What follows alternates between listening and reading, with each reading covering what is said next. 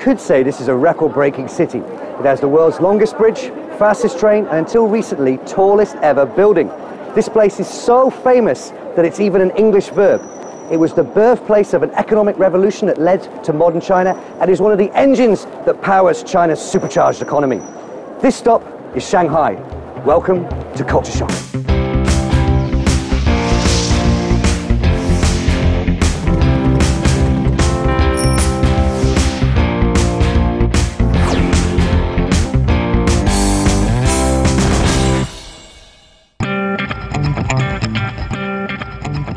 Located on China's central eastern coast, Shanghai is split by two districts by the Hangpao River, with Pudong being the more modern brother to the older Puxi on the west bank. The largest city in China, it was once a sleepy fishing and textile town. In the 1850s, the term Shanghai was even used as a verb to describe drugging and kidnapping of sailors for forced service aboard ships that frequently docked and traded in Shanghai. But despite the negative start, modern Shanghai is living out a totally different story. A vibrant vision of development and economic growth. Today, Shanghai has grown into a busy centre with international commerce and is one of the fastest growing cities in the world. And helping me navigate this thriving city is my savvy associate, Sun. Haven't you got one of the train, the world's fastest train here, I heard? No. I don't think it's good. You know, you have a big luggage. It's no good for luggage. Okay. Just take a taxi. It's fine.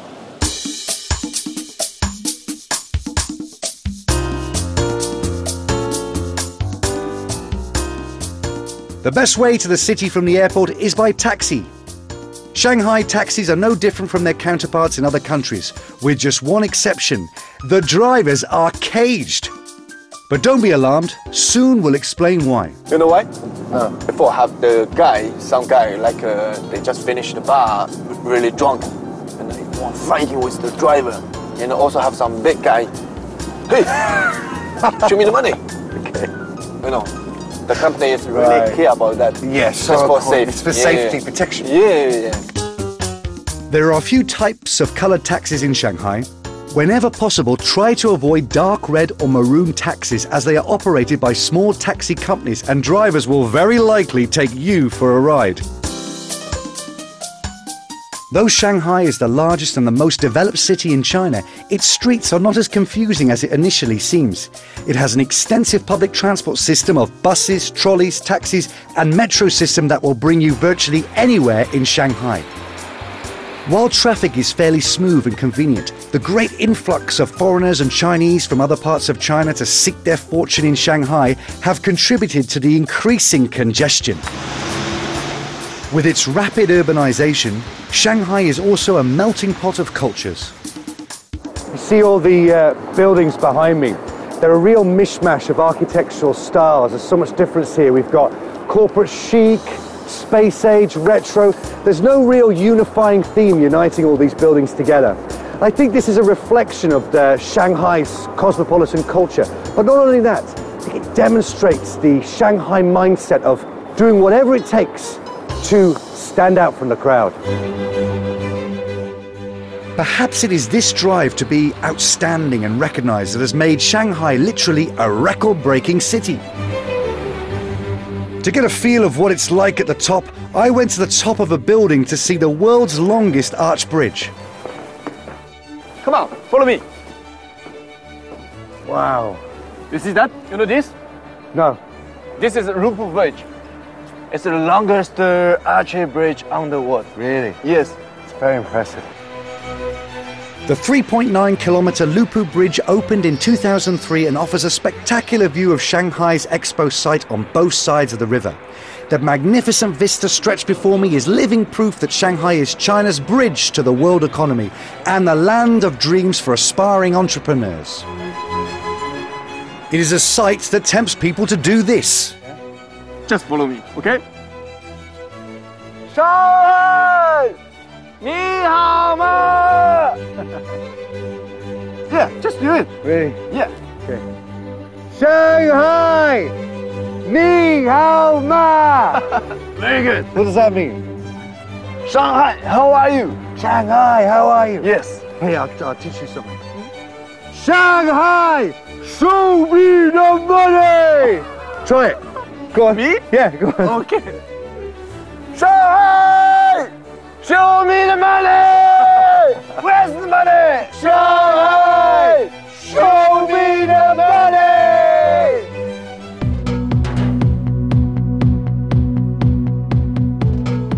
20 years ago, Shanghai's tallest building was the Park Hotel, which was built in the 1930s. Since then, over 4,000 buildings have gone up, 2,000 of which have been skyscrapers. And this rapidly changing cityscape is evidence of Shanghai's ferocious economic growth and evolving business culture. Back in the city, Shanghai is in full swing, expanding the skyline. The Shanghai Business District boasts of famous landmarks like the Jinmao Tower. It is also home to offices of many multi-international companies. So many construction cranes everywhere. Yeah, you know, a lot of building just going on. While Europeans took centuries to build some of their cities, Shanghai took just decades. As massive urbanization is still undergoing, the persistent sound of construction can be heard throughout the city. China currently consumes 40% of the world's concrete and 90% of its steel, and Shanghai is growing faster than any other city in the world.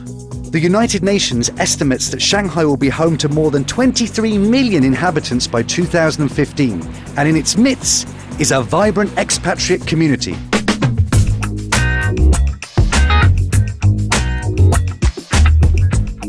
With society moving at such a fast pace, I have no time to waste and quickly join a networking session with the expatriate community.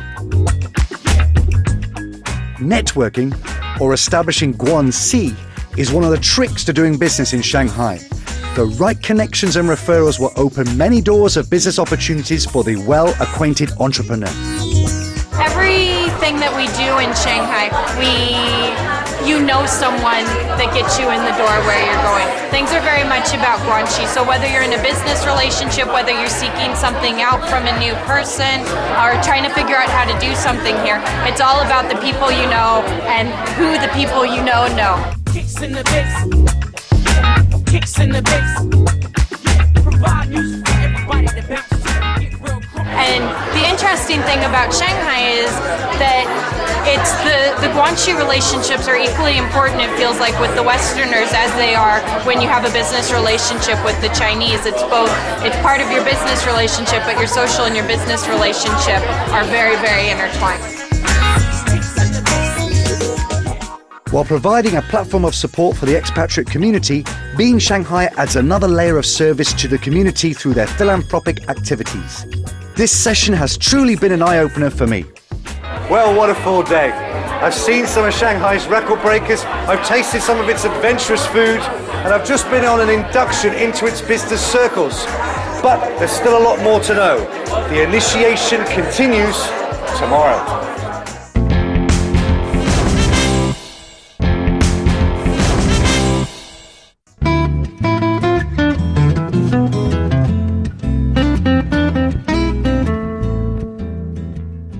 Today I will meet my Shanghainese clients and I hope to close a deal with them. But first, some tips from Sun on Shanghai business culture. So, is everything arranged for the restaurant? Ah, yes. I arrange everything. You know, like a nice knife, nice fork, nice base. But a big guy, we need arrange very, very, very perfect. Don't worry. Okay. Yeah. And it's important, is it? Because we need to give them face. In Chinese, 面子.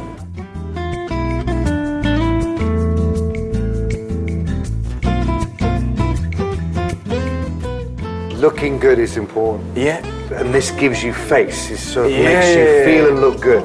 Yes. Okay. And is it common for, before a business meeting, to have a restaurant meeting? Chinese, 投其所好. 投其所好. Yeah. You know why? Okay, I ask you a question. Okay. What do you like? Well, like beer? Okay, tomorrow I bring two for you. You will remember it. So what you're saying is that these preliminary restaurant meetings that you have, you might listen to your host. Sorry, you might listen to the person you're hosting. Yes. Find out what they like, and then at some other point, give them a gift or a present, or just to show that you appreciate them and you're listening to them.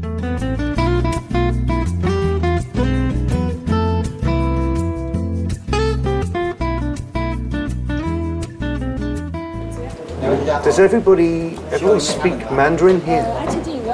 Yes, but you know, lot of people they speak Shanghainese. Shanghai. Like the two girl. You see?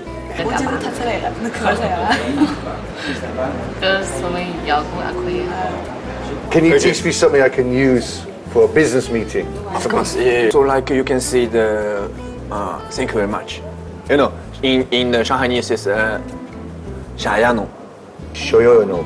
下呀侬 Shajun, Shajana. Sorry, again, can you just give me slower? 下呀侬 Shajano. What about something simple like hello? Oh yeah. Like first meet your the people. 侬好 Nongha. 侬好 Yeah, very good. 侬好 侬好 You know the meaning? The meaning is hello? Hello. Yeah. I thought so. How are you? Yeah, 侬好 like this. Yeah. Very You have good. to be very careful with this, don't you? Like you have to Yeah. really listen carefully to the way you say it, because the way you say it's very important. Oh, yeah. See, what about like things like body language? Yeah. Yes. Okay, give me your hand. Oh. Yeah. Oh, wow. Like this. That's very strong. Yeah. Make warm. Yes. So big touch is good. Yeah. Touching is good. Big Yes. Important guy. Little bit use power, but little not bit too of much. power. Little bit. Armed with a smattering of Shanghainese, I'm ready to meet my Shanghai clients. 这是尼克先生。This is Nika. This is boss ma. Bosma. Ah, Yeah. no Hua. No,刚好。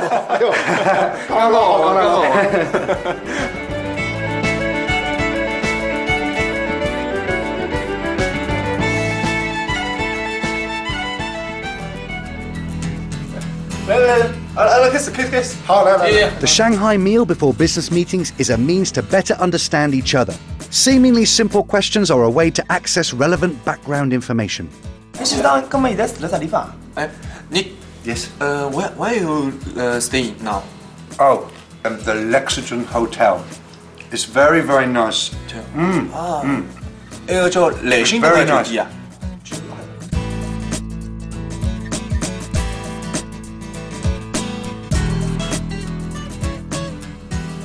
尼克先生嗰啲衬衫倒是蛮漂亮的嘛，这是名牌。 Mr. ask you where you buy this? It's very nice. This shirt. Yeah. I think my wife bought it for me. 而家伊拉老婆幫你買啊。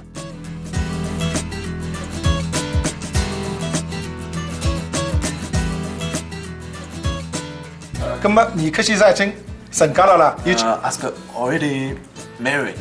Yeah, for a few years now. 要幾個小人啊？ I have one son.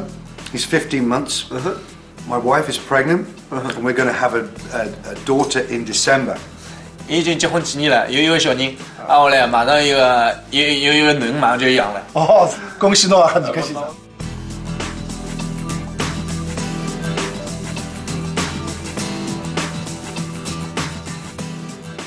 I think the lunch has worked to put me in good light with my Shanghainese clients. Now, when we sit down to talk about business, the atmosphere remains cordial and open.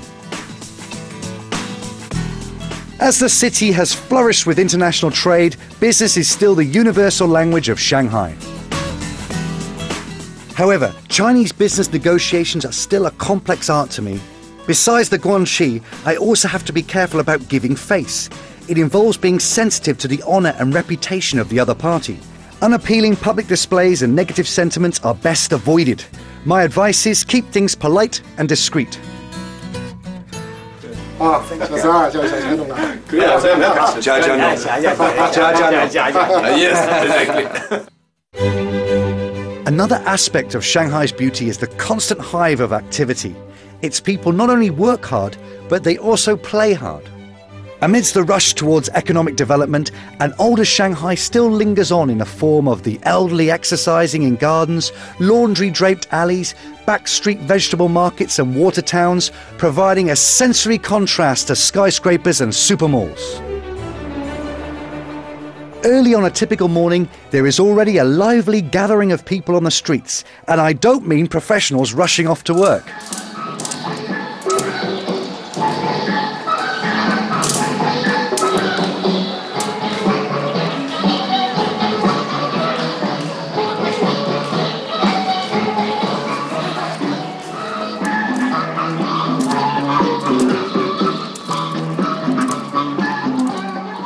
Despite the slight autumn chill, there are many Chinese people, especially retirees, out exercising. They form interest groups to practice their workouts together in the nearby park. In England, on a cold autumn morning, you go to the park, you see someone walking their dog, someone jogging perhaps. Here in Shanghai, you see all manner of activities. We've got people doing some Tai Chi, we've got people flying kites, we've got people with a spinning top, people playing badminton. There is so much activity going on. It's unbelievable. Perhaps this is why the Chinese live longer. They're certainly a lot more health conscious than us.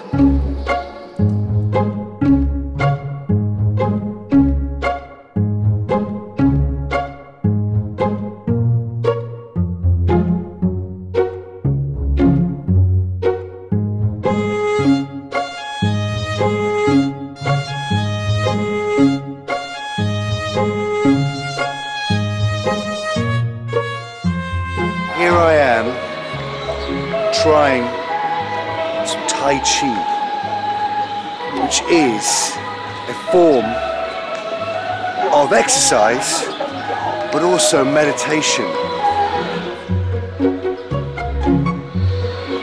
And just enjoying moving in a space in such a graceful and almost balletic way. Exercises like the Tai Chi martial arts are a good way for competitive Shanghai people to relax and relieve their stress. In fact, Tai Chi can almost be called a national pastime. Another common exercise is Ling, or the playing of bells. It requires the player to balance the bell by pulling back and forth on the string like a giant yo-yo. It looks so invitingly fun that I decide to have a go at it myself. Hey, whoa, whoa, whoa, whoa, whoa, whoa, whoa. Stay with me. That's it. Oh no, don't do that! Don't do that! Oh, why'd he do that? Besides the wide variety of morning exercises, Shanghai has even more to offer in terms of variety of food. I'm now meeting Sun and his wife Emma for lunch to get a taste of Shanghai's local cuisine.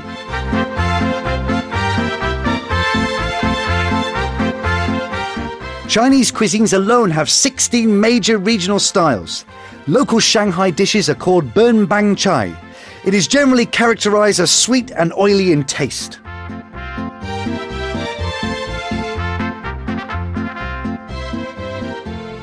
After tasting the first few dishes, I was encouraged to try some of the more exotic foods like drunken prawns, frog soup, and something I wouldn't quite expect. Nick, this is duck's tongue.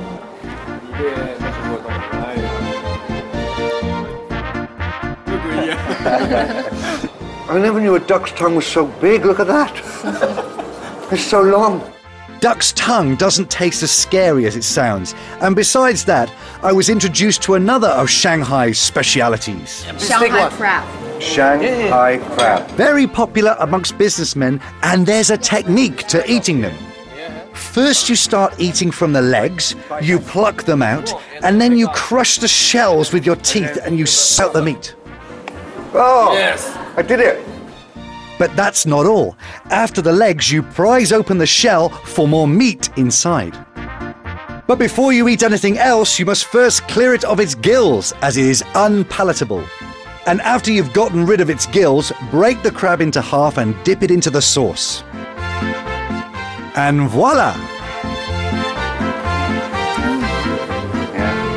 Nice, really nice. I like it. Fresh tasting. Yeah. Very good. After delighting in a feast, Sun and Emma take me to the serene town of Qibao for a glimpse of ancient Shanghai. And people say, Shanghai 100 years, Qibao 1,000 years. And that's because some of this is 1,000 years old. The best way to experience China's old character is to take a tour by boat through the two canals that cross Qibao. Located at the Minhang district of Shanghai, away from the buzz of the city, the town of Qibao takes the modern traveller on a fascinating journey through ancient China with its well-conserved buildings, some dating back to the Song, Ming and Qing dynasties. Unlike the more contemporary towns, the time-worn bricks and stones of Qibao create an atmosphere of tranquility and rustic elegance. Next, the Soons bring me to the Bands, and looking across the river at Pudong, I am struck by the sharp contrast. Before me are towering skyscrapers and futuristic architecture, while behind me stands well-preserved European buildings reminiscent of old Shanghai. When night falls, both shores light up with a myriad of beautiful shimmering colours.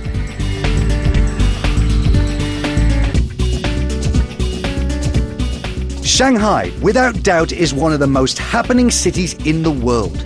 It is a city of world records and opportunities, where dream seekers, businessmen and visitors flock to for a chance to make their dreams come true. And modernization in recent years have brought back much of Shanghai's nightlife. Shanghai is an energetic, adventurous, all-embracing city that really deserves the Chinese term renown. It is moving and changing so fast that blink and you might miss something. Which makes me wonder, what will this Shanghai be like in 30 years' time? Well, only time will tell. One thing's for sure, right now, the jazz is back, the whiff of wealth is in the air, and once again, Shanghai is swinging. I've had a blast, and I am looking forward to more culture-shocking moments until I see you again on Culture Shock.